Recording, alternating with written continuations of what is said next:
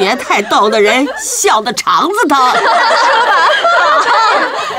一家子也是过正月半，阖家赏灯吃酒，真的热闹非常。祖婆婆、太婆婆、婆婆、媳妇儿、孙子媳妇儿、重孙子媳妇儿、亲孙子、侄孙子、重孙子、灰孙子、地地大大的孙子、孙女儿、外孙女儿、姨表孙女儿、姑表孙女儿，哎呦呦，真好热闹！据说贫嘴又不知道编排哪一个呢。你要是招我呀，我可撕了你的嘴！快瞧瞧，人家费力说你们混，我不说了。你说呀，底下怎么样啊？底下呀，就团团的坐了一屋子，吃了一夜酒，就散了。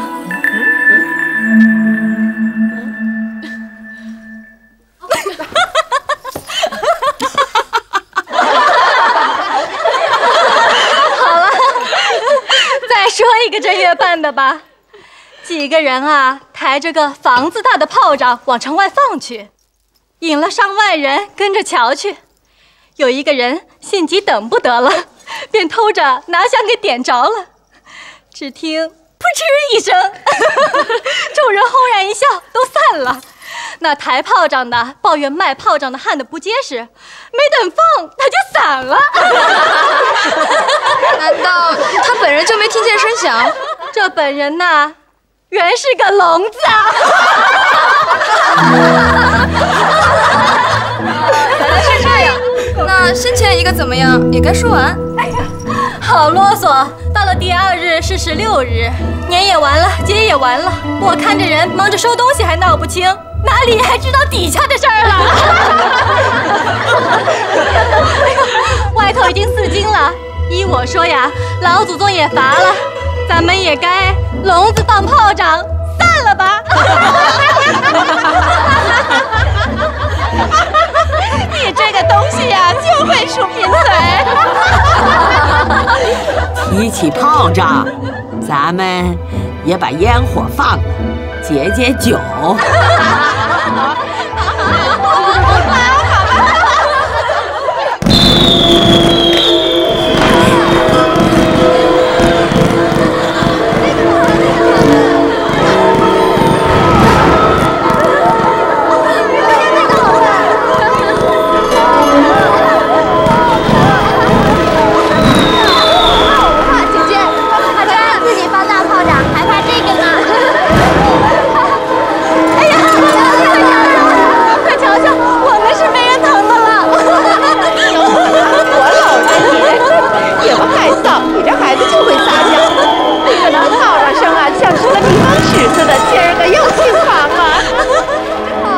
17日一早，又过女子行了。嗣后给了宗祠收过野下，方回来。此日便是薛姨妈家请吃年酒，18日便是赖大家，19日便是宁府赖生家，20日便是林之孝家，21日便是单大良家，22日便是吴新登家。凡诸亲友来请或来复习的，自有邢夫人、王夫人、凤姐儿3人料理。贾母可以自便之处，方高兴去逛逛。当下元宵已过，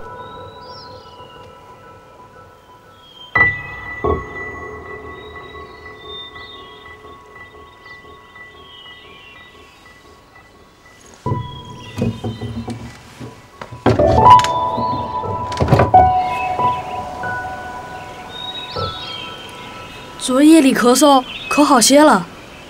好些了。阿弥陀佛，您可好了吧？你也念起佛来，真是新闻。所谓病不乱投医嘛。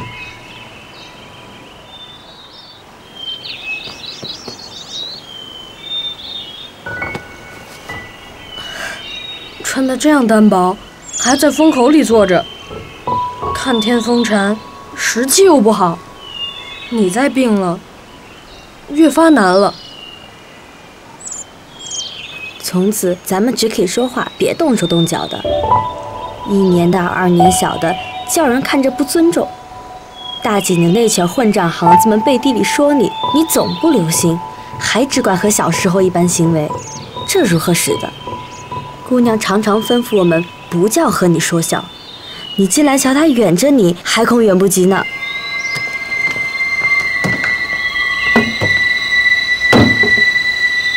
宝玉见了这般景况，心中忽浇了一盆冷水一般，便怔怔地走出来，只瞅着竹子，随便坐在一块山石上出神，一时魂魄失守，心无所知，不觉滴下泪来。只待了5、6顿饭功夫，千思万想，总不知如何是可。你在这儿做什么呢？你又做什么来找我？难道你不是女儿？他既防闲，不许你们理我。你又来寻我，倘或被别人看见，岂不又生口舌？你快家去吧。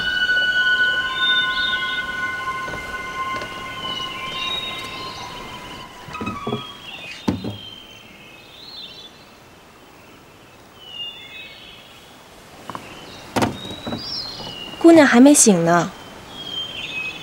是啊。是谁给了宝玉气受，坐在那里哭呢？啊，却在哪里看见他了？在院子竹林的卧石上呢。哎，你好生听教，仔细些。姑娘若问我，答应我就来啊。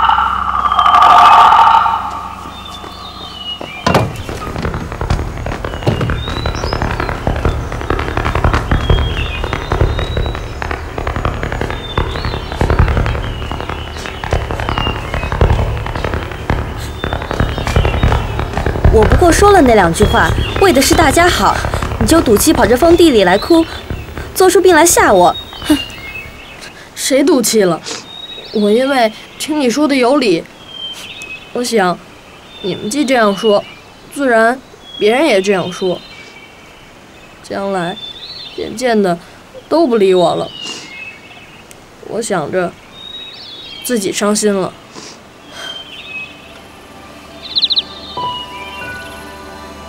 方才对面说话，你上走开。这回子如何又挨着我坐？你都忘了，几日前你们兄妹2个正说话，赵姨娘一头走了进来，你才说了一句燕窝就歇住了，总没提起。我打算问你呢。这也没什么要紧的。不过我想，林妹妹要吃燕窝，并不可间断。宝姐姐也是客中，若只管问她要，她也脱食。我就往老太太跟前略露了点风声，只怕老太太同凤姐姐说了，我告诉她的，竟没完全告诉她。我今听说一日给你们1两燕窝，这也就完了。这原来是你说的呀，这又多谢你费心了。我们正疑惑，老太太怎么突然想起来叫人每一日送1两燕窝来，这就是了。这要天天吃惯了呀，吃个3、2年就好了。在这里吃惯了，明年家去哪里有这闲钱吃这个？谁？往哪个家去？回你妹妹回苏州家去啊。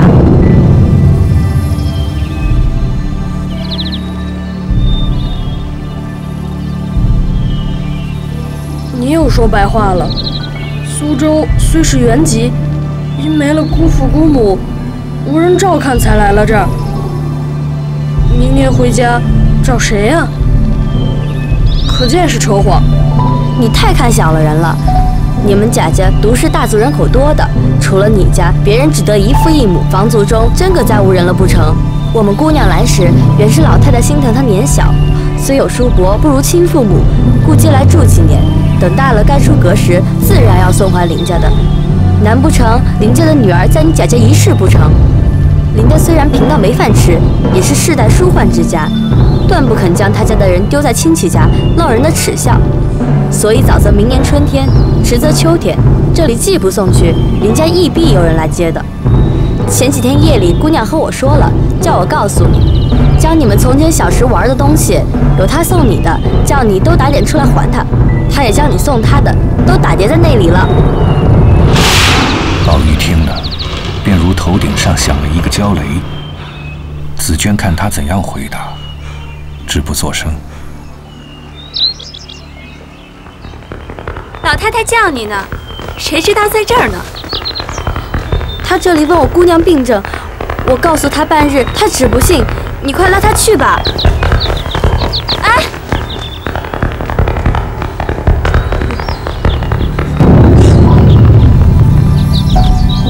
二爷，二爷你怎么了？二爷，二爷你这是怎么了？二爷，二爷，二爷你怎么了？二爷，二爷，二爷，哎，二爷，快来人呐！快来人呐！哎，二爷，二爷，二爷，这是怎么了？这是怎么了？二爷，快起来呀！让他被风哭了吧？这是。二爷，这怎么了？来人呐！二爷，二爷，二爷，二爷，二爷，二爷，二爷，二爷嘛！千万不敢吵死，顺便趁热喊李妈妈来，她是个老人家，年老多知，兴许知道些。二爷，宝玉，宝玉，妈妈快来！宝玉是怎么了？来了，你看看，宝玉呀！哎呦，宝玉！宝玉两个眼珠直直的起来，宝玉，口角边津液流出，皆不知觉。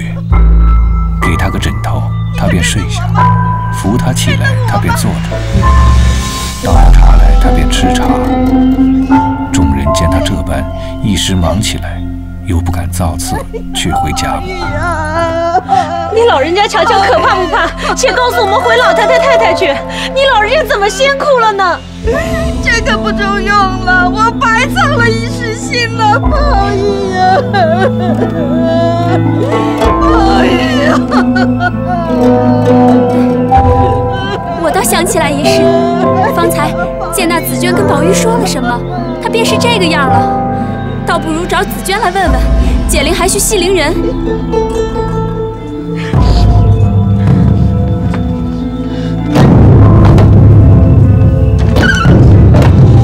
袭人姐姐，你才和我们二爷说了什么？你瞧他去，你回老太太去，我也不管了。这是怎么了？不是紫娟姑奶奶说了什么？那个呆子眼也直了，手脚也凉了，连话也不说。李妈妈掐着也不疼了，这会子都死了大半个了，连李妈妈都说不中用了，在那里放声大哭，只怕这会子都死了。姑娘，姑娘，姑娘，你也不用来捶我，就拿一根绳子勒死我算了。姑娘，我没说什么，我就说了几句玩话，没想到他就认真了。姑娘你还不知道他那个傻子，每每玩话他都认真。既然是玩话，那你快去跟他解说啊，说不定他就醒了呢。哎，快去啊！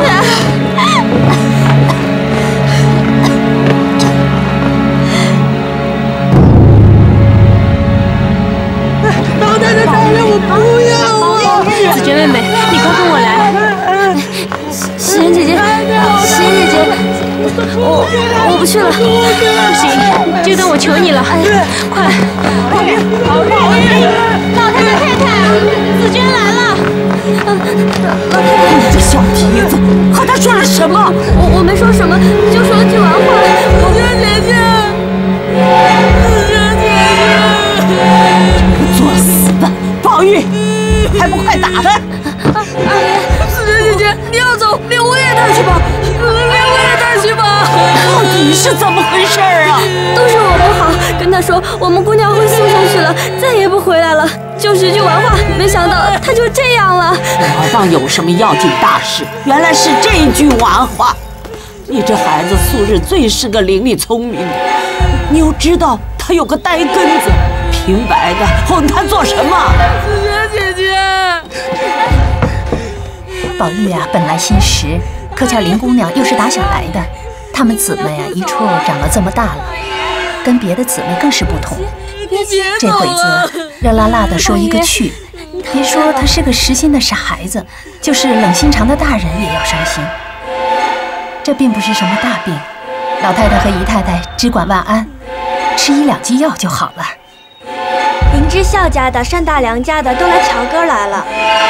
难为他们想着，了不得了！林家的人来接他们了，快让他们走啊！快让他们走啊！他不能进来呀！让他们走啊！出去，都打出去吧！让他们走，快去！那不是林家的人，林家的人都死绝了。凭他是谁？除了林妹妹，谁都不许姓林。没姓林的人来，凡姓林的我都打走了。以后别叫林之孝家的进园来啊！你们也别再说一个林字。好孩子们，你们就听我这句话啊！是老太太。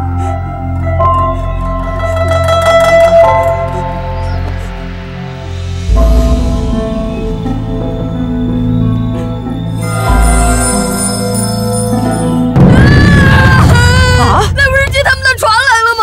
妈在那儿呢！宝玉，妈在那儿呢！宝玉，还不赶紧拿下来！什么船在呢？那儿呢！把船给我！把船给我！把船给我！可去不成了，可去不成了，可跑不了了，跑不了了。王太医来了。啊，快请进来。是。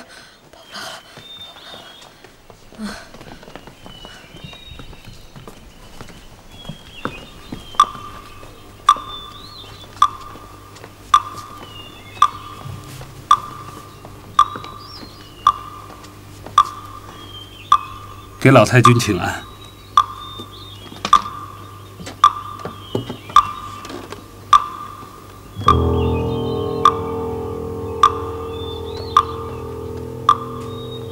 怎么样？世兴这症乃是疾痛迷心。古人曾云：痰迷有别，有气血亏柔，饮食不能融化痰迷者，有恼怒重痰果而迷者，有疾痛壅塞者，此亦痰迷之症，系疾痛所致。不过一时壅闭，较诸痰迷似轻。你只说怕不怕？谁同你背药书呢？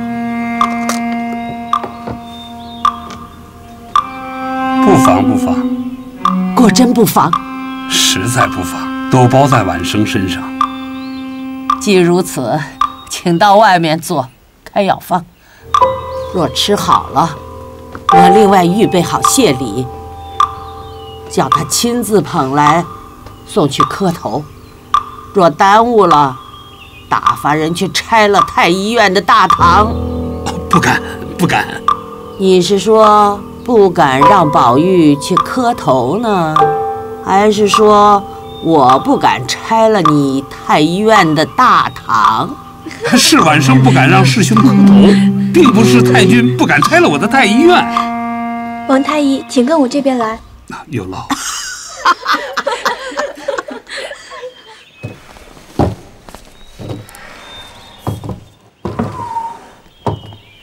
可怎么样了？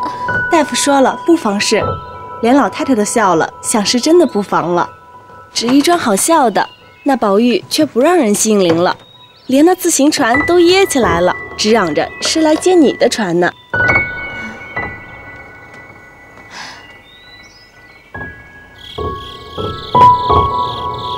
一时按方煎了药来服下，果然觉得比先前安静。无奈宝玉只不肯放紫鹃，只说他去了，便是要回苏州去了。贾母、王夫人无法，只得命紫鹃守着他，定将琥珀去服侍黛玉。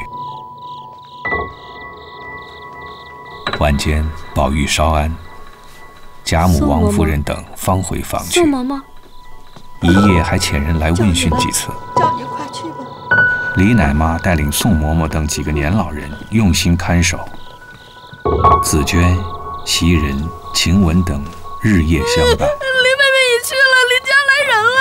不走，林姑娘不走了，林姑娘不走了，林家没人了。有时宝玉睡去，不走了，必从梦中惊醒。不走了，不是哭了说黛玉已去，便是有人来接。每一惊时，必得紫娟安慰一番方罢。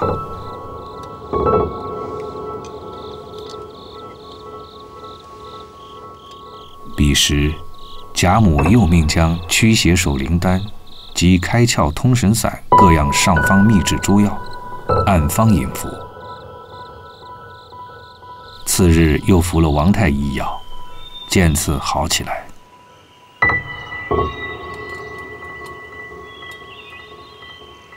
没过几天，宝玉明白过来，见已下床走动。湘云天天过来瞧看，便将他病中狂态形容了与他瞧，引得宝玉自己扶枕而笑。原来他起先那样竟是不知的，如今听人说还不信。宝玉心下明白，恐紫娟回去，故有时或作佯狂之态。每一惊时，必得紫娟安慰一番才罢。这样日夜辛苦，紫娟也着实后悔，没有愿意。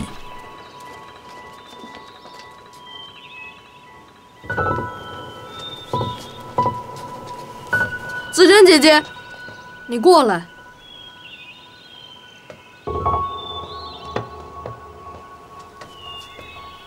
好姐姐，你告诉我，你为什么吓我呢？我不过唬你玩的，你就认真起来了。你说的那么真情真意，如何是玩话呢？那些玩话都是我编的。林家10没了人口，纵是有也是极远的，族中也都不在苏州住了，各省流域不定，纵有人接，老太太必不放的。便是老太太放了，我也不依。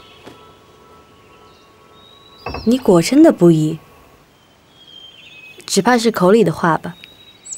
你如今也大了，连亲也定了，过2、3年娶了亲，眼里还有谁呢？谁定了亲？定了谁？年里听老太太说定了秦姑娘了，不然那么疼她。人人都说我傻，你比我更傻。不过是玩话，她已经许配给梅翰林家了。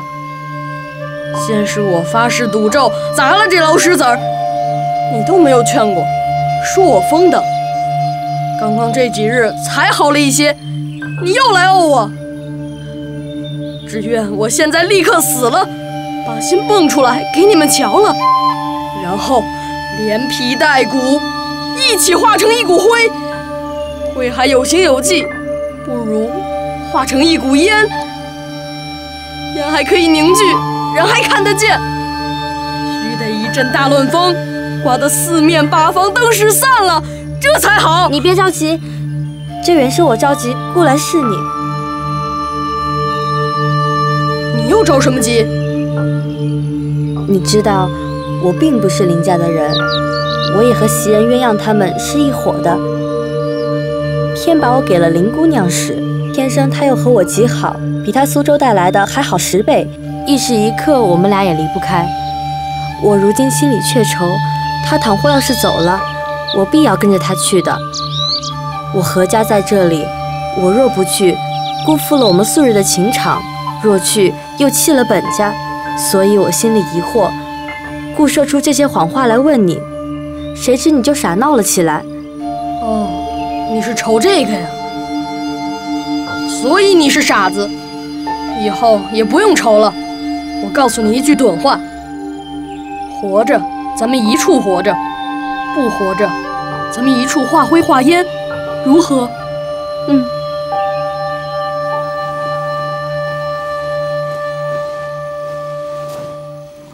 宝玉已经大好，紫娟别了众人，自回潇湘馆来。黛玉近日闻得宝玉如此行景，未免又添些病症，多哭几场。今见紫娟来了，问其缘故，以致大狱，仍遣琥珀去服侍贾母。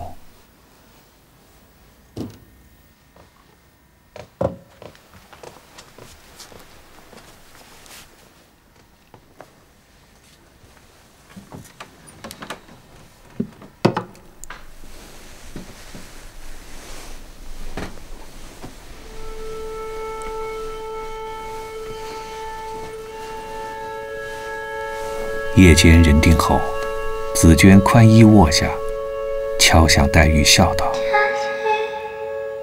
宝玉的心倒是，听见咱们去，就那样起来。”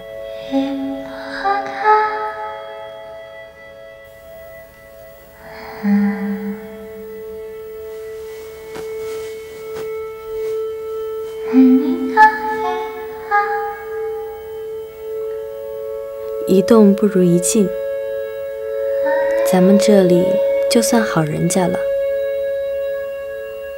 别的容易，最难得的就是从小一处长大，脾气、性情都彼此知道的了。你这几天也不乏呀，还不趁这会子歇一歇，还在这儿搅什么曲呀？倒不是白搅曲，我倒是一片真心为姑娘。替你愁了这几年了，无父母，无兄弟，谁是知冷知热的人？趁早老太太明白硬朗的时节，做定了大事要紧。俗话说，老见春寒秋后热。倘或老太太一时有个好歹，那时虽也完事，只怕耽误了时光，还不得称心如意的。公子王孙虽多，哪一个不是三房五妾？今儿朝东，明儿朝西，要一个天仙来，也不过3夜5夕，也丢在脖子后头了。甚至于为妾、为丫鬟反目成仇的，若娘家有人有事的还好一些。若像姑娘这样的人，有老太太一日，便好一日；若没了老太太，也只是凭人去欺负了。所以说，拿定主意要紧。姑娘是个明白人，岂不闻俗语说：“万两黄金容易得，知心一个也难求。”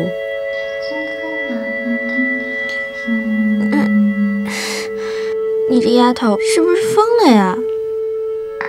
怎么去了几日就变了一个人似的？我明儿就去回老太太，赶紧退回去，我不敢要你了。我说的是好话，不过叫你心里留神，又没叫你为非作歹，何苦回了老太太叫我吃了亏？又有何好处呢？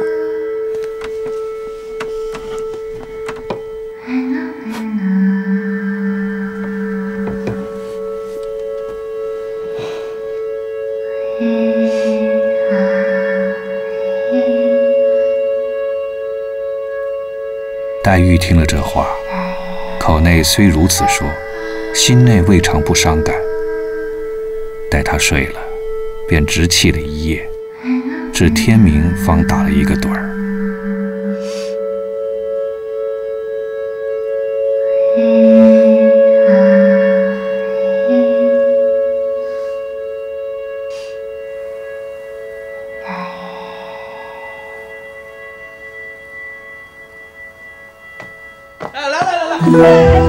木今是薛姨妈的生日，自贾母起，诸人皆有祝贺之礼，也定了一本小戏，请贾母、王夫人等，独有宝玉与黛玉二人不曾去得。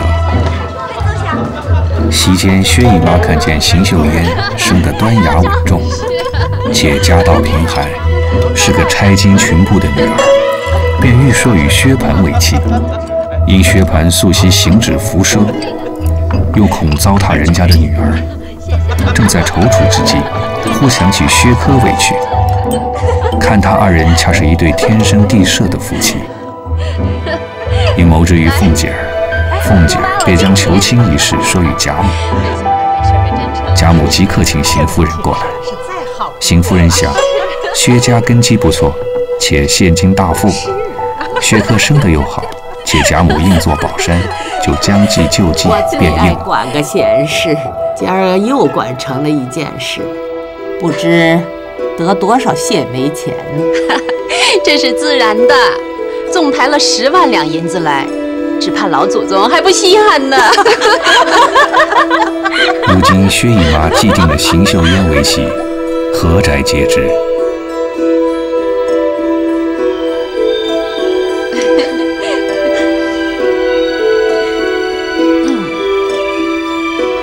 这日，宝钗因来瞧黛玉，正值她母亲也来瞧黛玉，正说闲话。妈多走而来的，我怎么不知道？我近几日连日忙，总没过来瞧瞧宝玉和他，所以今儿来瞧他2个都也好了。这天下的事儿啊，还真是人想不到的。怎么想得到姨妈和大舅母又做了一门亲家呢？哎呦，我的儿啊，你们女孩家哪里知道？自古道千里姻缘一线牵，这管姻缘的有一位月下老人，预先注定，暗里用一根红丝把这2个人的脚绊住。凭你2家隔着海隔着国有世仇的，也终究能做了夫妇。这件事是出人意料之外的，凭父母本人都愿意了的，或是年年在一处的，以为是定了的亲事。若没有月下老人用红线拴着，再不能在一起。比如说你们姐妹俩的婚事，此刻不知是在眼前，也不知是在山南海北呢。唯有妈说动话就拉上我们。妈，我们走吧。你瞧瞧，这么大了，离了姨妈，她就是个最老道的；见了姨妈，她就撒娇。这姐姐呀，就跟凤哥在老太太跟前一样，有了事情啊，我就跟她商量；没事啊，幸亏她开我的心。看见她这样，有多少愁不散的。她偏在这里这样，分明气我是没娘的人，故意来刺我的眼。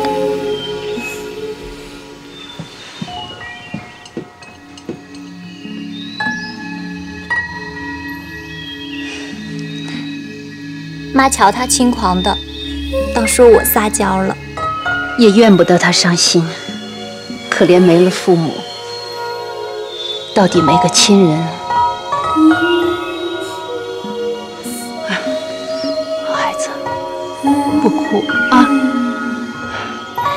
你看我疼你姐姐，你伤心了。其实啊，我心里更疼你。你姐姐虽没了父亲，到底有我，有亲哥哥，这个就比你强了。我每每跟你姐姐说，我心里疼你，只是外头不好带出来。你这儿啊，人多口杂，说好话的人少，说歹话的人多。不说你无依无靠，为人做人配人疼，只说我们看着老太太疼你，也都付上水去了。姨妈既这么说，那我明日就让姨妈做娘。若是姨妈嫌弃不认，便是假意疼我了。你要不厌我，就认才好呢。认不得的，认不得的。怎么认不得？我且问你，我哥哥还没有定亲事，为什么反将邢妹妹先说与我兄弟了？这是什么道理？是他不在家，或是属相生日不对，所以先说与兄弟了。非也，我哥哥呀已经相准了，只等来家就下定，也不必提出个人来。我方才说你认不得娘，你细想去吧。姨妈，你不打他，我不夜。姨妈，好，你别信你姐姐的话啊，她是玩你呢。真格的，妈明儿和老太太求了她做媳妇儿，岂不比外头行的要好？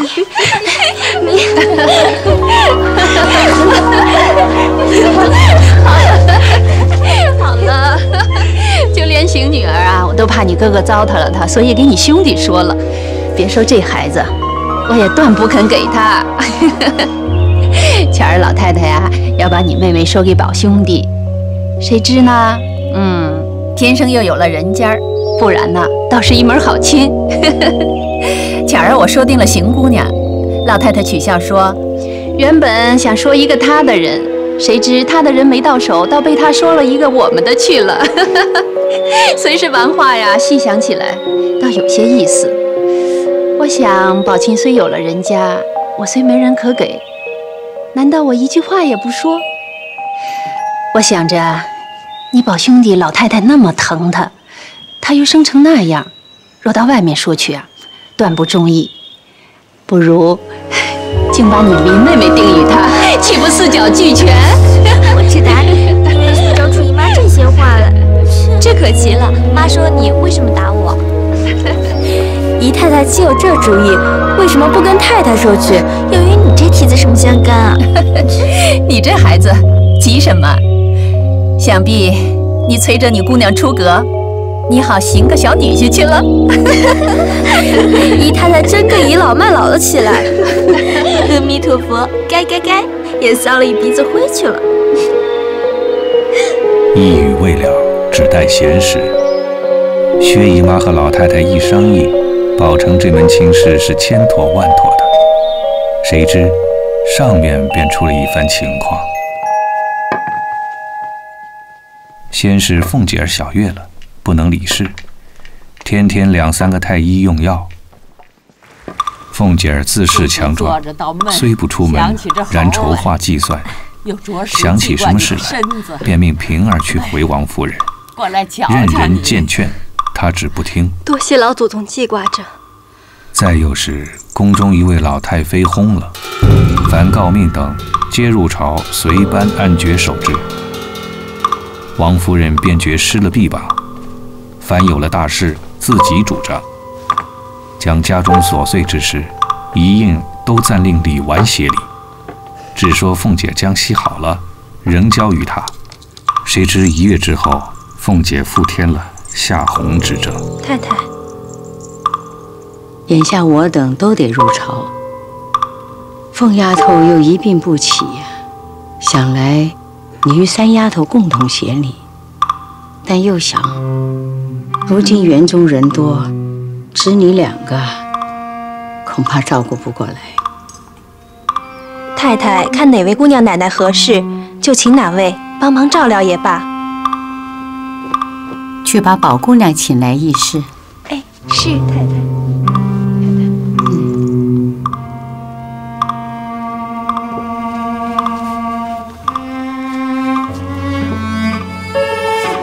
宝姑娘来了。